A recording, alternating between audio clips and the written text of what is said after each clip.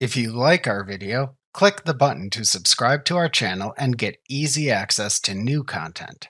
To see our full suite of ad-free video courses, instruction manuals, and quick reference guides, visit us at www.teachucomp.com.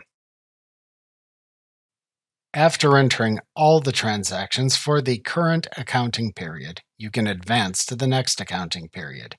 You use the Change Accounting Period window to switch between accounting periods within the two open fiscal years.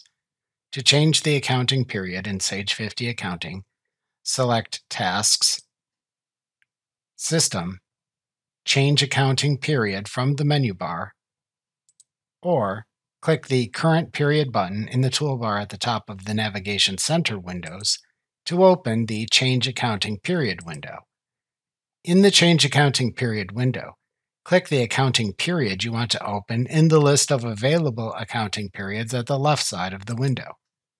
Then click the OK button in the toolbar at the top of the window to open the selected accounting period.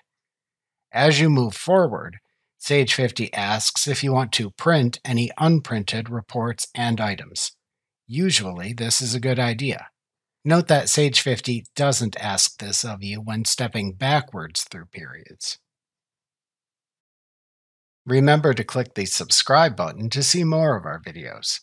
See our full suite of courses, instruction manuals, and quick reference guides at www.teachucomp.com.